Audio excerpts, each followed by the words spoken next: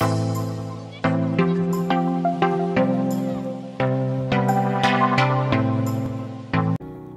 all, welcome back to the Coders channel. So today we are going to discuss how to connect a PIR motion sensor for the breadboard and for the Arduino UNO board.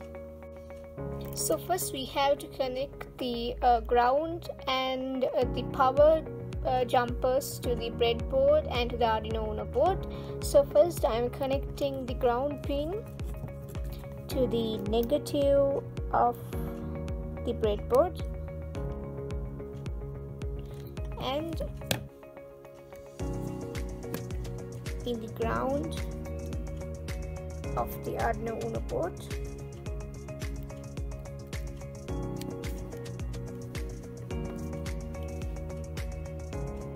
Okay, then we are going to connect the power cable to the positive and to the 5 volt.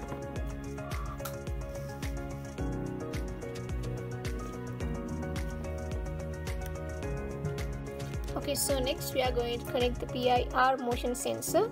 So PIR motion sensor has 3 cables. So the left one is for the red one is for the power, and the black one, the right side, will be for the ground, and the orange color one is for the Arduino UNO board.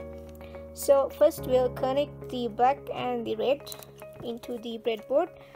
So the black one goes to the ground, where we have connected the ground at the beginning, and the red one goes to the power.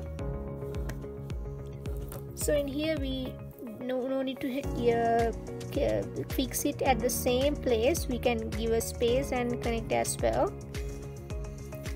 And the orange color one will connect it to the digital pin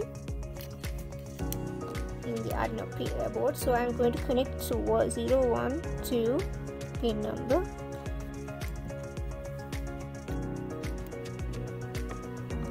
Okay, so now we have done our wiring. So let's go for the code. Okay guys, so for the code we are going to use Arduino software. So for create the code, we already have some examples on this Arduino software. So we're going to file, and there will be examples. In basics we can find out the digital read serial.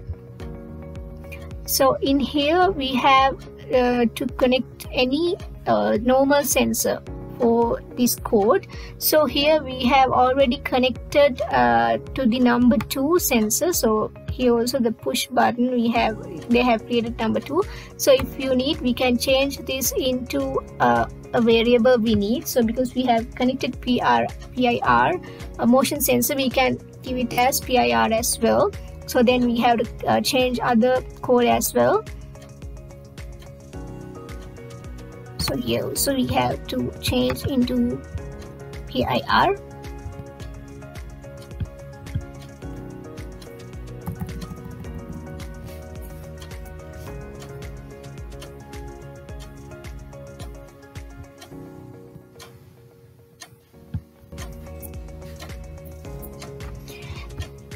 Then we can upload it and verify and upload it to our UNO board. Okay guys, so I have connected my UNO board with the cable, and I'm going to upload the code to the Arduino UNO board. So I have to, after I have uploaded it, I have to click the serial monitor. So in serial monitor we can see as 1 and 0. So when I click the motion sensor, it will come 1. Nearly it will be 0. Again if I click, it will come 1. So thank you for watching my video. So if you like the video, give a thumbs up and subscribe, like and share our videos.